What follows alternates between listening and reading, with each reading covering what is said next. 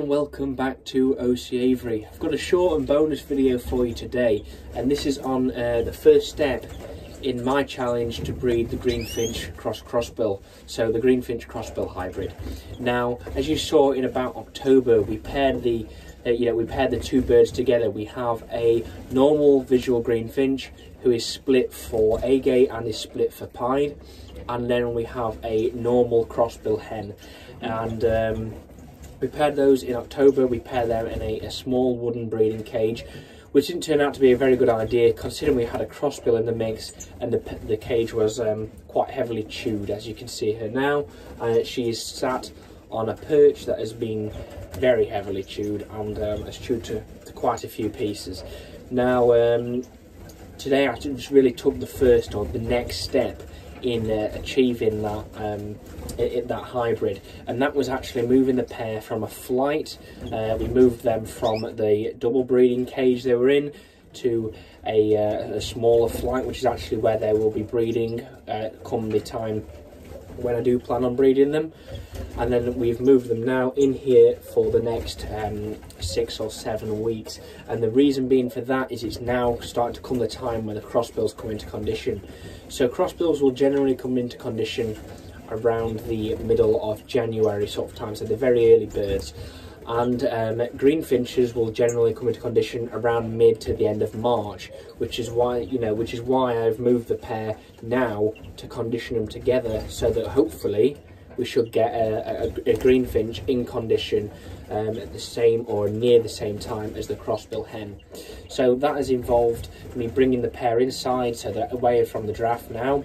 We also have a heater here. This generally just keeps it keeps it above freezing in the bird shed. That's the only reason I have this, and I want to keep it about a steady 5 degrees C.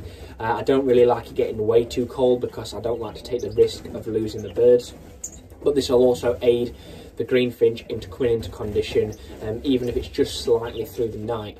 However, the main thing which is going to be bringing that greenfinch into condition is the lights. So I have these lights on a timer, and the timer is set to come on at 7 in the morning to turn off at about 5:30 in the evening, which is extending the daylight hours from the normal 7:30 to 4 o'clock it is at the moment.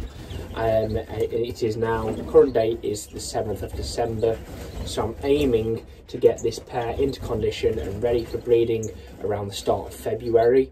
That's going to just involve trying to keep the crossbill off a little bit while bringing the greenfinch in earlier. So I'm hoping that with the light being at the time it is at the moment, this would already be sort of replicating January, middle of January sort of February time for the greenfinch. So he'll start to come into condition, and what we'll do is over the next few weeks we'll extend the lighting hours for the pair, and that greenfinch will then, once it's about mid-March, the start of February time, the greenfinch will think it is about April, the middle of April sort of time, mainly just due to the lighting.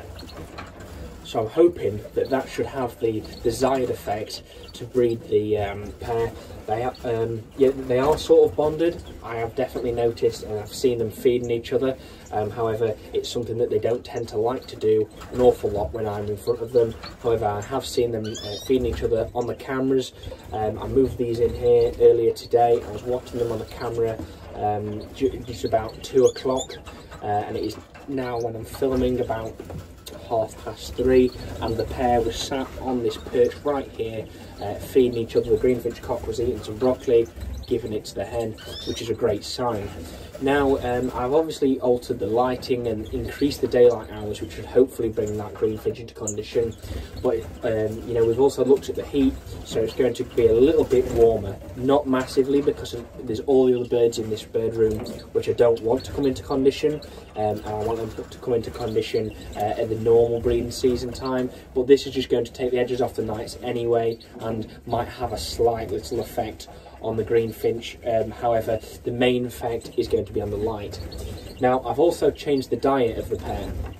So we went from just a general standard Crossbill mix, which I'll actually be feeding in the breeding season, to the same mix as well, but I've also given them and supplemented them some conditioning seed. Now this is a really good mix of conditioning seed. In there we have hemp, we have rapeseed, we have linseed, we have all sorts of mixed wild seeds in there, lettuce seed, chai, blue moor, Niger seed. It's a really nice mix. And that was from Bavistas, and I'm hoping that by supplementing that now, we're going to get the build up for about 6 or 7 weeks time, so the Greenfinch will be into condition around the same time as the Crossbill hen. Also, other things I'm supplementing is I'm giving broccoli, so I'm giving them vegetables and things like that, maybe once or twice a week, just at the moment, but I will increase that as time goes on, where we'll be looking at about the middle of January to be almost every day. I'll be giving them that. And then I've also given them some egg food. Now this is a dry egg food with shrimp. I want to see how the pair get on with it, as I do think it's probably going to help the pair come into condition. Now, really the plan for this pair after this, as we are increasing the daylight hours, the Greenfinch cock should hopefully start to sing, and we'll see some even more chewing from the Crossbill hen. She does chew an awful lot, which is a great sign that she's coming into condition. Obviously the Greenfinch will probably start singing, hopefully within the next few weeks, or maybe by the end of the month into the new year. Now, other plans for this pair is we will be breeding them in a 5x2 flight. I probably will increase the daylight hours in that flight as well when I put the pair in there.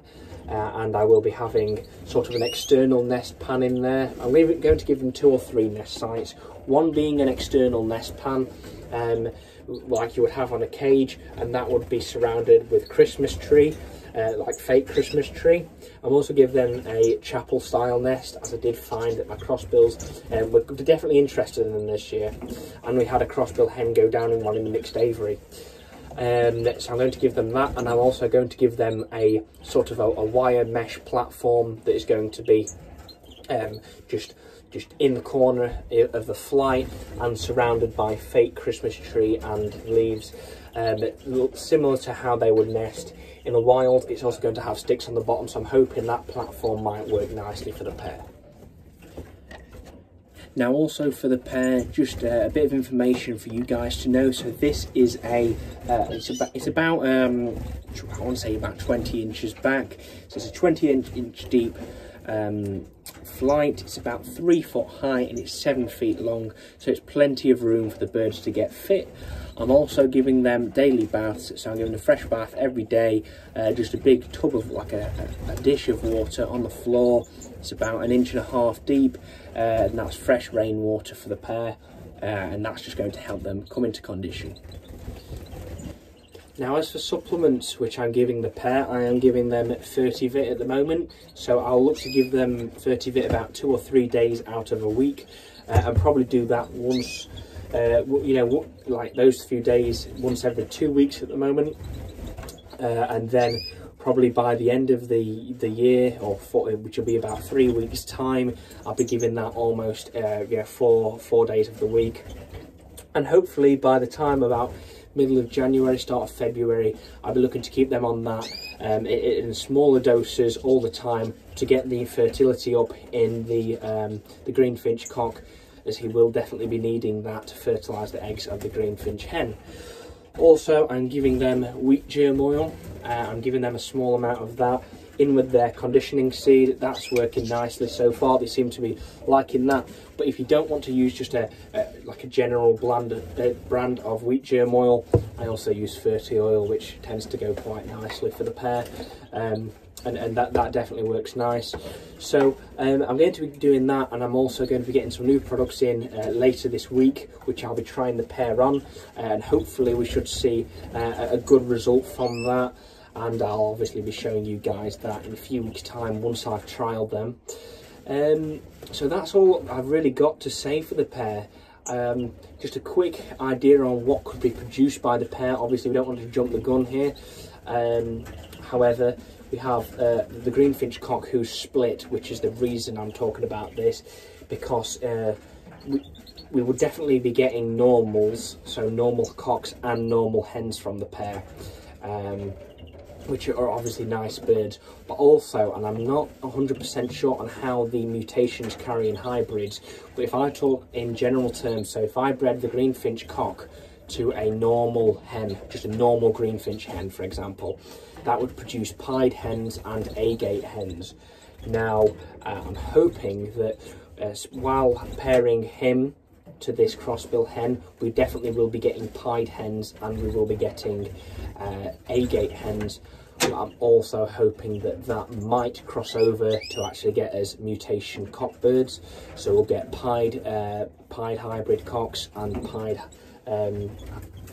agate hybrid cocks as well, as there'll definitely be something exciting to take to the shows. Now that's all I have to say on the pair. So the hen's definitely chewing an awful lot, the Crossbill hen, which is an absolutely great sign, and I'm really pleased to see that. I'm giving them pine cones and other things to chew. She tends to be taking to them quite well. Obviously the Greenfinch doesn't really have much interaction with chewing because it isn't something that Greenfinches generally do, especially when you compare that to a Crossbill. However, you might do if he starts to learn their behaviour from the Crossbill hen.